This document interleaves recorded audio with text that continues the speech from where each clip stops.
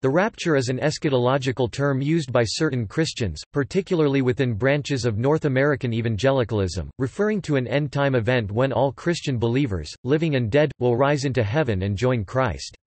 Some adherents believe this event is predicted and described in Paul's first epistle to the Thessalonians in the Bible, where he uses the Greek harpazo meaning to snatch away or seize.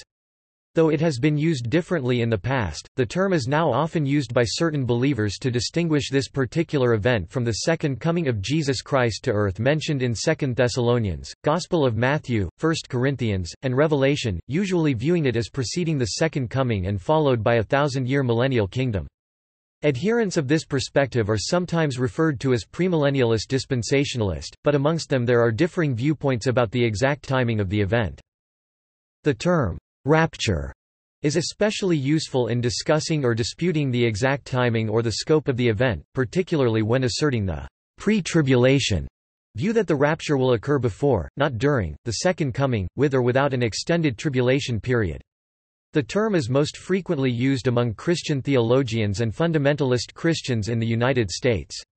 Other, older uses of rapture were simply as a term for any mystical union with God or for eternal life in heaven with God. There are differing views among Christians regarding the timing of Christ's return, such as whether it will occur in one event or two, and the meaning of the aerial gathering described in 1 Thessalonians chapter 4.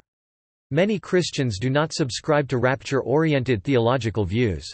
Though the term rapture is derived from the text of the Latin Vulgate of 1 Thess. 4:17, "We will be caught up."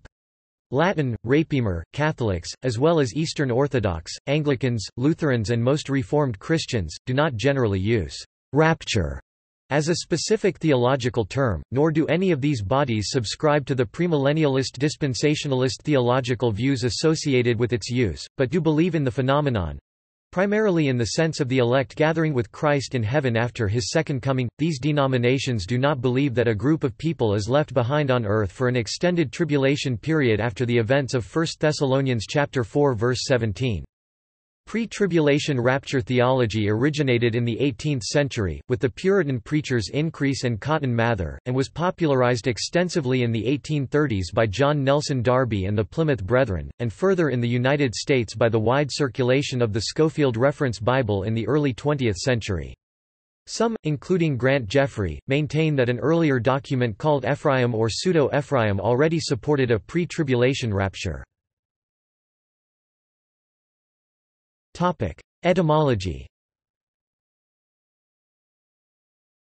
Rapture is derived from Middle French rapture, via the medieval Latin raptura, seizure, kidnapping, which derives from the Latin raptus, a carrying off. Greek. The Koine Greek of 1 Thessalonians chapter 4 verse 17 uses the verb form harpagesomatha, which means, "we shall be caught up," or "taken away," with the connotation that this is a sudden event. The dictionary form of this Greek verb is harpazo. This use is also seen in such texts as Acts chapter 8 verse 39, 2 Corinthians 12:2-4 and Revelation chapter 12 verse 5. Latin. The Latin Vulgate translates the Greek harpagesomatha as rapimer meaning, "we are caught up," or "we are taken away," from the Latin verb rapio meaning, "to catch up," or "take away." English Bible translations. English versions of the Bible have expressed the concept of rapimer in various ways. The Wycliffe Bible 1395, translated from the Latin Vulgate, uses rushed. The Tyndale New Testament 1525, the Bishop's Bible 1568, the Geneva Bible 1587, and the King James Version 1611 use caught up. The Online Net Bible 1995-2005 translates the Greek of 1 Thessalonians chapter 4 verse 17 using the phrase, "suddenly caught up," with the footnote, or "snatched up." The Greek verb harpazo implies that the action is quick or forceful, so the translation supplied the adverb suddenly to make this implicit notion clear.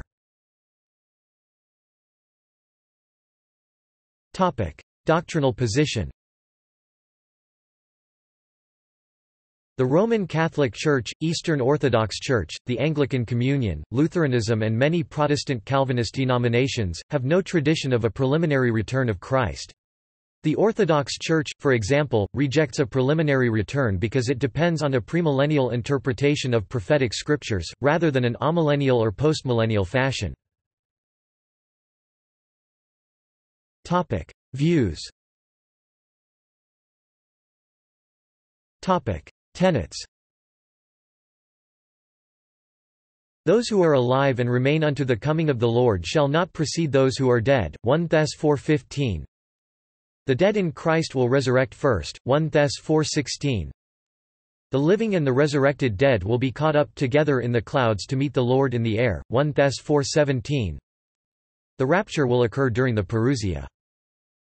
Those who are alive and remain unto the coming parousia in Greek of the Lord, shall be caught up together with them in the clouds to meet the Lord in the air. 1 Thess 4:15–17. The meeting with the Lord will be permanent, and so shall we ever be with the Lord. 1 Thess 4:17. One or two events. Most premillennialists divide the rapture and second coming into two events. Some dispensationalist premillennialists, including many evangelicals, hold the return of Christ to be two distinct events, or one second coming in two stages. According to them, 1 Thessalonians chapter 4 verses 15 to 17 is seen to be a description of a preliminary event to the return described in Matthew chapter 24 verses 29 to 31. Although both describe a coming of Jesus, these are seen to be different events. The first event is a coming where the saved are to be caught up, whence the term rapture is taken. The second event is described as the second coming. The majority of dispensationalists hold that the first event precedes the period of tribulation, even if not immediately. See chart for additional dispensationalist timing views. Amillennialists deny the interpretation of a literal 1,000-year rule of Christ, and as such amillennialism does not necessarily imply much difference between itself and other forms of millennialism besides that denial. However, there is considerable overlap in the beliefs of amillennialists, including most Roman Catholics, Eastern Orthodox, Anglicans, and Lutherans, postmillennialists including Presbyterians, and historic premillennialists including some Calvinistic Baptists, among others, with those who hold that the return of Christ will be a single, public event. Those who identify the rapture with the second coming are likely to emphasize mutual similarities between passages of Scripture where clouds, trumpets, angels or the archangel, resurrection, and gathering are mentioned. Although some, particularly some amillennialists, may take the rapture to be figurative, rather than literal, these three groups are likely to maintain that the passages regarding the return of Christ describe a single event. Some proponents believe the doctrine of amillennialism originated with Alexandrian scholars such as Clement and Origen and later became Catholic dogma through Augustine. Destination. Dispensationalists see the immediate destination of the raptured Christians as being heaven. Roman Catholic commentators, such as Walter Drum 1912, identify the destination of the 1 Thessalonians chapter 4 verse 17 gathering as heaven, while Anglicans have many views. Some Anglican commentators, such as N. T. Wright, identify the destination as a specific place on earth. This interpretation may sometimes be connected to Christian environmentalist concerns. Views of eschatological timing. According to 1 Thessalonians chapter 4 verses 16 to 17 and Matthew chapter 24 verses 37 to 40, the rapture would occur in the parousia of the Lord, where the Greek parousia is used to describe the events. In the amillennial and postmillennial views there are no distinctions in the timing of the rapture. These views regard the rapture, as it is described in 1 Thessalonians chapter 4 verses 15 to 17, would be identical to the second coming of Jesus as described in Matthew chapter 24 verses 29 to 31 after a symbolic millennium. In the premillennial view, the rapture would be before a literal millennium. Within the premillennialism, the pre-tribulation position is the predominant view that distinguishes between the rapture and second coming as two different events. There are also other positions within premillennialism that differ with regard to the timing of the rapture. Premillennialist views. Though the Catholic Church does not generally regard biblical prophecy in texts such as Daniel and Revelation as strictly future-based when viewed from the standpoint of our present time, in 1590 Francisco Ribera, a Catholic Jesuit, taught futurism, the idea that most of Revelation is about the imminent future rather than containing certain prophecies that were already fulfilled in the early years of the Church.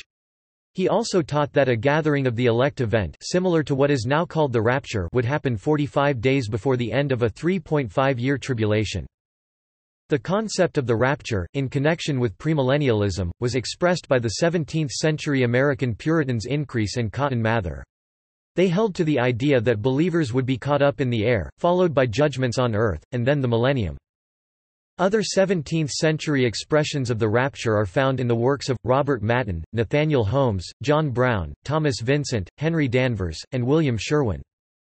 The term rapture was used by Philip Doddridge and John Gill in their New Testament commentaries, with the idea that believers would be caught up prior to judgment on earth and Jesus' second coming.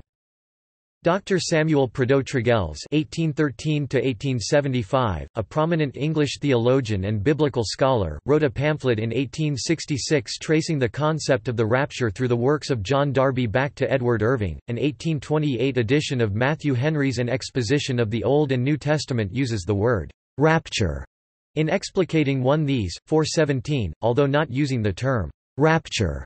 The idea was more fully developed by Edward Irving (1792–1834). In 1825, Irving directed his attention to the study of prophecy and eventually accepted the one-man Antichrist idea of James Henthorne Todd, Samuel Rafi Maitland, Robert Bellarmine, and Francisco Ribera, yet he went a step further. Irving began to teach the idea of a two-phase return of Christ, the first phase being a secret rapture prior to the rise of the Antichrist. Edward Miller described Irving's teaching like this: "There are 3 gatherings, first, of the first fruits of the harvest, the wise virgins who follow the Lamb whithersoever he goeth, next, the abundant harvest gathered afterwards by God, and lastly, the assembling of the wicked for punishment." Pre-tribulational premillennialism. The pre-tribulation position advocates that the rapture will occur before the beginning of a 7-year tribulation period, while the second coming will occur at the end of it. Pre-tribulationists often describe the rapture as Jesus coming for the church and the second coming as Jesus coming with the church. Pre-tribulation educators and preachers include Jimmy Swaggart, J. Dwight Pentecost, Tim LaHaye, J. Vernon McGee, Perry Stone, Chuck Smith, Hal Lindsey, Jack Van Impe, Chuck Missler, Grant Jeffrey, Thomas Ice, David Jeremiah, John F. MacArthur, and John Hagee.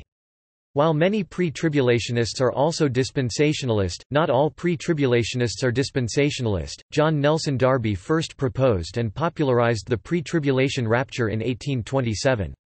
This view was accepted among many other Plymouth Brethren movements in England. Darby and other prominent Brethren were part of the Brethren movement, which impacted American Christianity, especially with movements and teachings associated with Christian eschatology and fundamentalism, primarily through their writings. Influences included the Bible Conference movement, starting in 1878 with the Niagara Bible Conference. These conferences, which were initially inclusive of historicist and futurist premillennialism, led to an increasing acceptance of futurist premillennial views and the pre-tribulation rapture, especially among Presbyterian, Baptist, and Congregational members. Popular books also contributed to acceptance of the pre-tribulation rapture, including William E. Blackstone's book Jesus is Coming, published in 1878, which sold more than 1.3 million copies, and the Scofield Reference Bible, published in 1909 and 1919 and revised in 1967. Some pre-tribulation proponents, such as Grant Jeffrey, maintain that the earliest known extra-biblical reference to the pre-tribulation rapture is from a 7th-century tract known as the Apocalypse of Pseudo-Ephraim the Syrian. Different authors have proposed several different versions of the Ephraim text as authentic, and there are differing opinions as to whether it supports belief in a pre-tribulation rapture. One version of the text reads, "For all the saints and elect of God are gathered, prior to the tribulation that is to come, and are taken to the Lord lest they see the confusion that is to overwhelm the world because of our sins." There exists at least one 18th-century and two 19th-century pre-tribulation references, in an essay published in 1788 in Philadelphia by the Baptist Morgan Edwards which articulated the concept of a pre-tribulation rapture, in the writings of Catholic priest Manuel Lacunza in 1812, and by John Nelson Darby in 1827.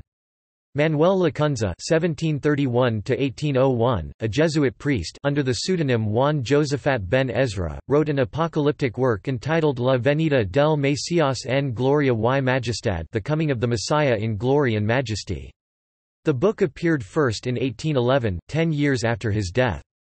In 1827, it was translated into English by the Scottish minister Edward Irving. The rise in belief in the pre-tribulation rapture is often wrongly attributed to a 15-year-old Scottish-Irish girl named Margaret MacDonald who was of the first to receive a spiritual baptism under a Pentecostal awakening in Scotland. In 1830, she supposedly had a vision of the end times which describes a post-tribulation view of the rapture that was first published in 1840. It was published again in 1861, but two important passages demonstrating a post-tribulation view were removed to encourage confusion concerning the timing of the rapture. The two removed segments were, "This is the fiery trial which is to try us, it will be for the purging and purifying of the real members of the body of Jesus," and "The trial of the Church is from Antichrist. It is by being filled with the Spirit that we shall be kept." During the 1970s, belief in the rapture became popular in wider circles, in part because of the books of Hal Lindsey, including the late great Planet Earth, which has reportedly sold between 15 million and 35 million copies, and the movie A Thief in the Night, which based its title on the scriptural reference 1 Thessalonians 5 verse 2. Lindsey proclaimed that the rapture was imminent, based on world conditions at the time. In 1995, the doctrine of the pre-tribulation rapture was further popularized by Tim LaHaye's Left Behind series of books, which sold tens of millions of copies and was made into several movies and 4 real-time strategy video games. Mid-tribulational premillennialism.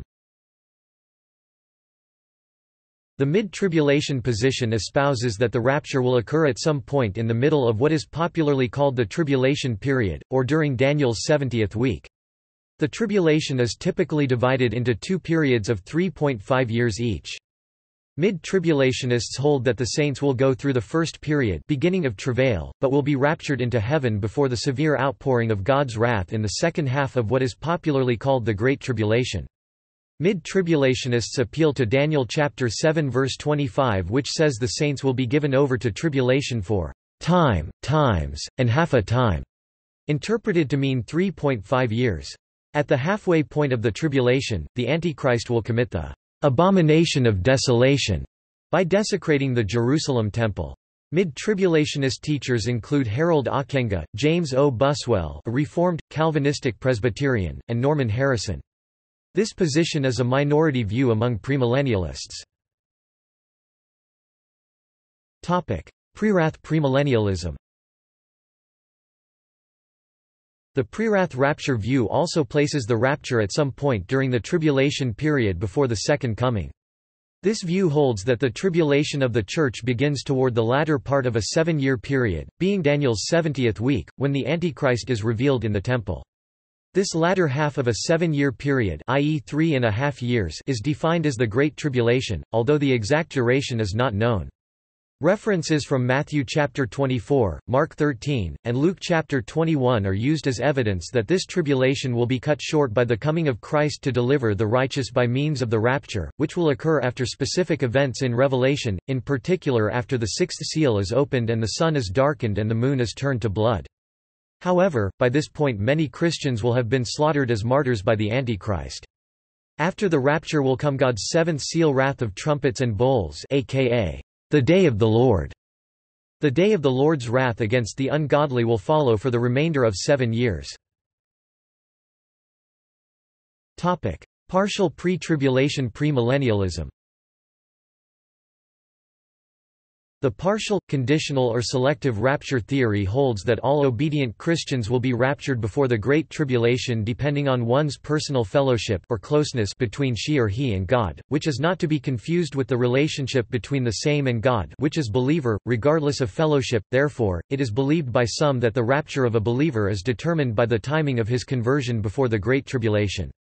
Other proponents of this theory hold that only those who are faithful in their relationship with God, having true fellowship with Him, will be raptured, and the rest resurrected during the Great Tribulation, between the fifth and sixth seals of Revelation, having lost their lives during. Still others hold the rest will either be raptured during the tribulation or at its end. As stated by Ira David, a proponent of this view, the saints will be raptured in groups during the tribulation as they are prepared to go. Some notable proponents of this theory are G. H. Lang, Robert Chapman, G. H. Pember, Robert Govett, D. M. Panton, Watchman Nee, Ira E. David, J. A. Seiss, Hudson Taylor, Anthony Norris Groves, John Wilkinson, G. Campbell Morgan, Otto Stockmeyer and Rev. J. W. Chip White, Jr. Post-tribulational premillennialism. In the post-tribulation premillennial position, the rapture would be identical to the second coming of Jesus or as a meeting in the air with Jesus that immediately precedes his return to the earth before a literal millennium. The post-tribulation position places the rapture at the end of the tribulation period. Post-tribulation writers define the tribulation period in a generic sense as the entire present age, or in a specific sense of a period of time preceding the second coming of Christ. The emphasis in this view is that the Church will undergo the tribulation. Matthew chapter 24 verses 29 to 31. Immediately after the tribulation of those days, less than pre greater than / pre greater than ... they shall gather together his elect, is cited as a foundational scripture for this view. Post-tribulationists perceive the rapture as occurring simultaneously with the second coming of Christ. Upon Jesus' return, believers will meet him in the air and will then accompany him in his return to the earth. In the epistles of Paul, most notably in 1 Thessalonians chapter 4 verses 16 to 17, "The dead in Christ shall rise first," and 1 Corinthians chapter 15 verses 51 to 52, a trumpet is described as blowing at the end of the tribulation to herald the return of Christ. Revelation chapter 11 verse 15 further supports this view. Moreover, after chapters 6 to 19, and after 20 to 1-3 when Satan is bound, Revelation chapter 20 verses 4 to 6 says, "And they lived, and reigned with Christ 1,000 years. But the rest of the dead lived not again until the 1,000 years were finished. This is the first resurrection. Blessed and holy is he that hath part in the first resurrection." Authors and teachers who support the post-tribulational view include Pat Robertson, Walter R. Martin, John Piper, George E. Ladd, Robert H. Gundry, and Douglas Moo. Non-premillennialist views. Postmillennialism. In the postmillennialism view, the millennium is seen as an indefinitely long time, thus precluding literal interpretation of a 1,000-year period. According to Lorraine Boatner, "The world will be Christianized, and the return of Christ will occur at the close of a long period of righteousness and peace, commonly called the millennium." Postmillennialists commonly view the rapture of the Church as one and the same event as the second coming of Christ. According to them, the Great Tribulation was already fulfilled in the Jewish-Roman War of 66 to 73 AD that involved the destruction of Jerusalem. Authors who have expressed support for this view include the Puritan author of Pilgrim's Progress, John Bunyan, Jonathan Edwards and Charles Finney. Amillennialism.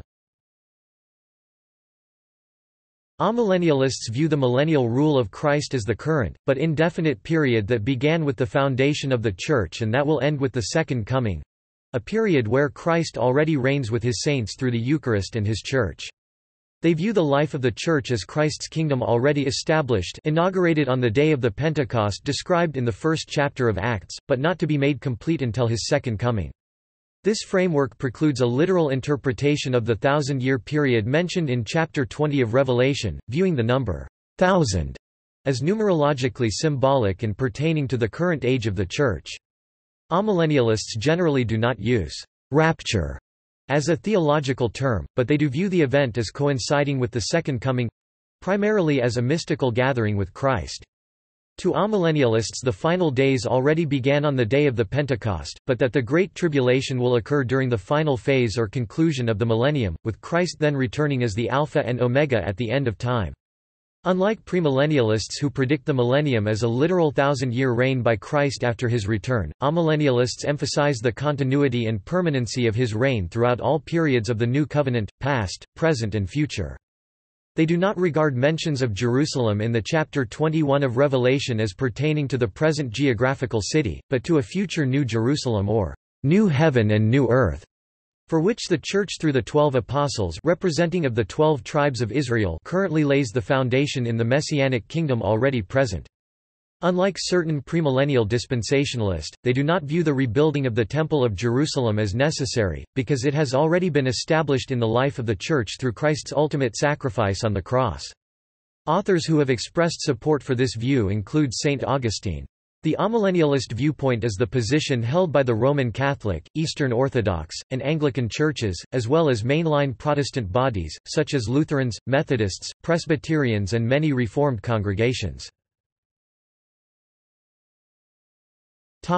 Date.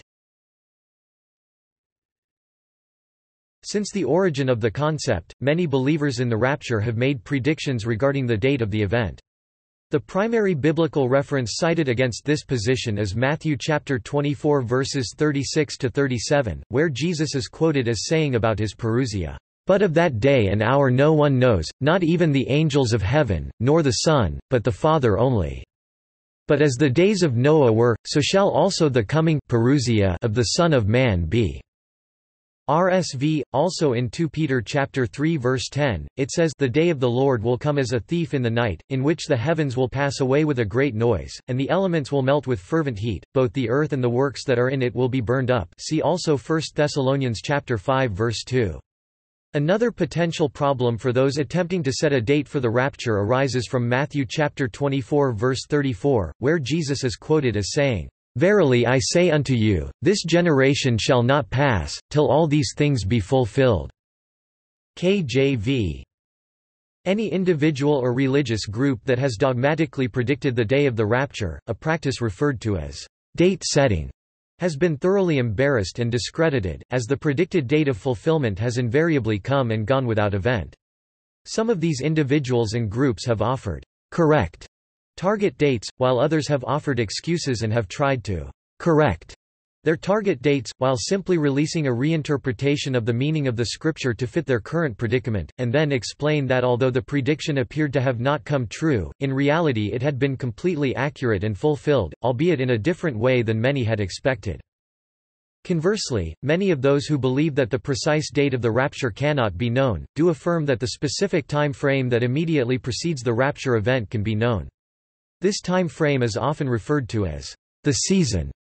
The primary section of scripture cited for this position is Matthew chapter 24 verses 32 to 35, where Jesus is quoted teaching the parable of the fig tree, which is proposed as the key that unlocks the understanding of the general timing of the rapture, as well as the surrounding prophecies listed in the sections of scripture that precede and follow this parable.